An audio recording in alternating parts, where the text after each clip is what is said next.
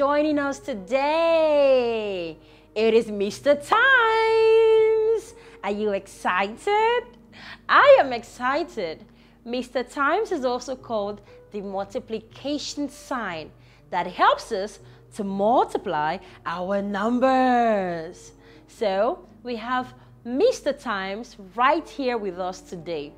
In today's lesson, we'll be showing how to multiply bigger numbers. Are you ready? Okay, let us get right into it. Here is a problem, and we need to find a solution.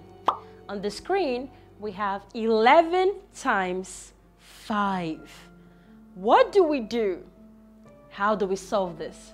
Remember I said multiplication can also be regarded as repeated addition.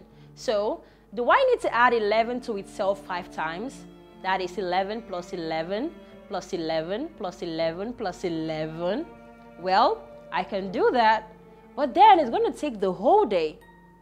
Don't you think so?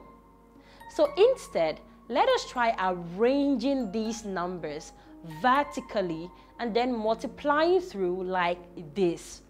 Remember, because it's a 2-digit, we need to put our place values. So we have tens and units, and 11 arranged under that. Now we have 5. 5 is a unit number, so we put it under the ones or units place.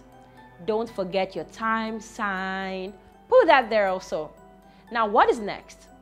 When you arrange numbers like this, you make sure you multiply the unit and unit together before multiplying the unit and the tens. So we go unit times unit, unit times tens. That's how the order goes. Can you say that after me?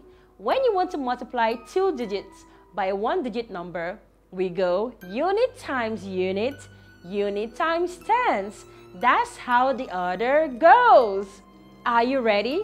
Now let us apply that same rhythm to this problem. Remember, unit times unit, unit times tens. That's how the order goes. So unit times unit, we say 5 times 1, and that gives us 5. And then we move to unit times tens. So we say 5 times 1 again, and that gives us 5. 11 times 5 equals 55. Nice one. Now let us solve this one together. We have 40 times 3. Remember, we can add 40 to itself 3 times. That will be 40 plus 40 plus 40. But that would take so much time. So let us arrange these numbers according to their place values and multiply starting with the units. If you do that correctly, it should look like this. Your tens and units, 40 arranged under, and the units number below. Now it's time to multiply. Remember the rhythm? Unit times unit, unit times tens. That's how the order goes. Now that we know the rhythm, let us apply that to this problem.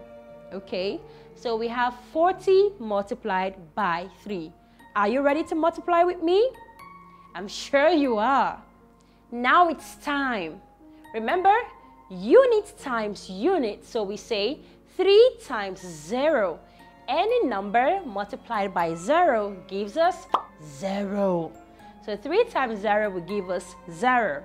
So unit times unit. The next would be unit times tens. 3 times 4, and that's going to give us 12. We're going to write our 12 down. 40 multiplied by 3 is going to give us 120. Great! Can you try this one next on your own? I have here on the screen 24 times 2. How do you want to do this? Okay, you can pause this video and work it out. All right, let us solve this together. 24 times 2. Remember, we can arrange these numbers, and if we do that correctly, we are going to have 24 times 2. If you have solved this using our rhythm, unit times unit, unit times tens, you're going to have 2 times 4, 8. 2 times 2, 4. So 24 times 2 would give you 48. That's right. Today, we have learned how to multiply a 2-digit number by a 1-digit number without regrouping. Remember, when you have a 2-digit number and a 1-digit number, always arrange the numbers and place your values correctly. Then multiply in this order. Do you remember the order? Nice one. Unit times unit, unit times tens. If you do this correctly, you're always going to arrive at the right answer. Keep practicing, friends. Bye-bye.